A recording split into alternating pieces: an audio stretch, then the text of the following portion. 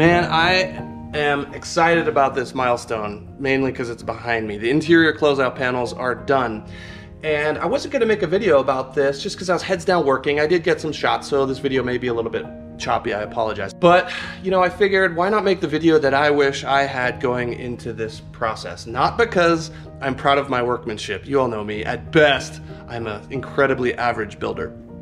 But because there's no instructions on this in the text manual. You will see some mistakes for sure, and hopefully you can improve upon my workmanship. But it'll show you kind of the order in which I do things, as well as some little techniques I use, just like making this little guy right here. And you know my deal, with most of my videos, there's a long form and a short form version. Enjoy! We're not gonna get to the seats in this episode because I didn't get any footage really, and they went together pretty straightforward. I primed, painted, and clear coated these so it looks a little bit sharper. Let's talk about where to start in this kind of phase of the build. Assuming that you're done with the rear baggage floor and the Station 4 closeout, the next place to start would be the header tank. Okay, the trick with the header tank that I found is knowing when to screw in the fittings. I think I had the front fitting on and potentially the bottom fitting on, but not the rear two. You're not gonna get it past the Station 3 bar to fit it in. Then once that's in, then you can screw those in. Then once you're done with the header tank, then this really requires no effort whatsoever. It just kind of fits in. I bent this and then also bent right here, and it's fitting really, really nicely. Get that riveted in after you get in some nut plates there and there. Then you want to start working on the forward baggage floor, which I have out right here so that you can see what I did. I definitely strayed from the instructions here. RANS says you don't need these two stiffeners right here because it could sit on top of the tank just fine. But I wanted the added structure. Yeah, it's gonna be added weight, but my dog's gonna be back there. I don't want him pushing on this thing and having it, you know, kind of bend down onto the fuel tank. So put in some piano wire.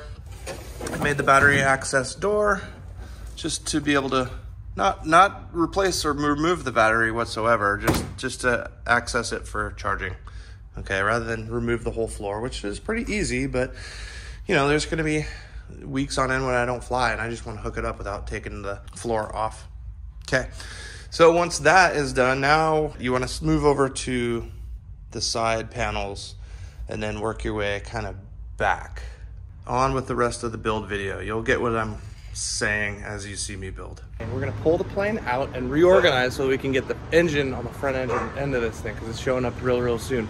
And while the plane is out, we're gonna turn on the avionics and see if we can't get the first GPS signal for the GA35 antenna into the GNX 375. So this is a hydraulic line, and it was the problematic part that ultimately lost an F-15 over DC. We were capping, and a young lieutenant got a utility A light, which transitioned to utility B, which transitioned to full utility hydraulic failure, which turns a land as soon as practical into a land as soon as possible. Diverted into Andrews Air Force Base. Can't get into a lot of the details there, but ultimately the landing gear collapsed and live missiles on board and whatnot. Radome came falling off. The guy didn't eject. It was fine. He ran away from the jet. But that, we have a we had a name for that aircraft because it had a lot of hydraulic issues. I won't get into the name of the jet, but fun to find that little part and relive some old F-15 stories. I think on this channel I'll start telling more fighter pilot stories. What do you think? Oh, the reason I have this part is because I was the interim safety board president and investigated this initially and then handed it over to the formal safety investigation board. But it like consumed a lot of the last like 3 months of my life in the Air Force, but so they memorialized it for me so I can take that joy with me.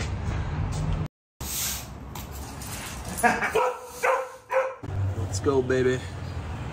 It's sniffing them. It's sniffing them. Oh yeah, put the window in, not permanently. Oh yeah, initial acquisition, baby. Bro, thanks so much for your help. This was amazing.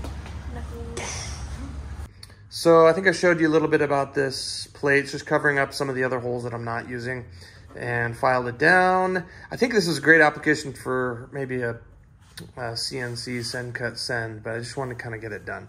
Back to soldering and wiring, which I know it sounds weird, but it is my favorite part of this build. Kobe says hi. Whisper. Good. Now speak. Good. Good boy. Now that the rotor cable closeout is in, I'm working on the match drilling in the corner. Check it out. Pilates, and then, ooh, move your hand for a sec. C17, look at that. That's that way. It's pretty sweet. Pilates. That one's the C5, by the way. C5, oh my gosh. Yeah, wow, check you out. You're exactly right. Jeez, that's pretty Mr. Aviator. Question me. Oh, by the way, the Pilates also doubles as U28. Woo. This is the fuel shutoff valve, and I want to talk about something. So in my kit, it was revision B, okay? Currently on the latest, it's November of 2022, they're on revision C. And in revision B, this was flush mounted to these tanks, okay? You can see I have some washers in there. Revision C has spacers, and they don't rivet it through, they screw it in and have a backing nut. And there's the final product. Pretty easy.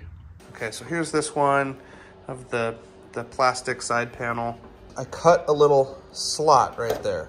And what that does is that allows it to slide like that. It'll fit pretty well. Okay, the closeouts are in. I wouldn't say final. I mean, they're final fit up, but I do need to take them out just for ease of finishing off this build, connecting up fuel lines and whatnot. But everything is working and fitting pretty good. So I'm moving on to the rudder cable closeout. So far, everything in this kit has been imperial standard sizes. This is the first thing I've found that's metric. This is a 10mm nut. This thing just kind of protects it, pops out, pops on, but clearly you need to remove this handle if you want to take this piece off.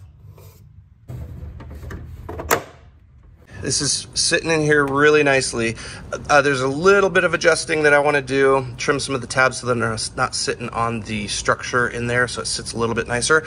But I don't have time to do that right now. I got to run off to a trip, and I'm going to Hawaii twice, bragging, but bringing a couple of GoPros, the new Hero 11 and Hero 11 Black Mini, to review in some fun environments and vibrant colors. So look for that coming soon. I'll leave the link right there.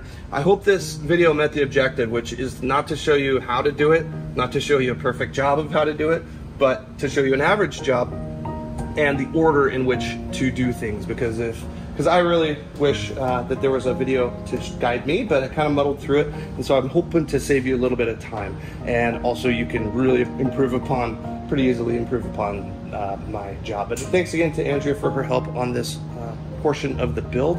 I'm really excited. Once we finish this next week, we're gonna get the wings up on the table, finish off the fuel tanks and the Aerosport Products carbon wing tips. Until next time, you're clear direct.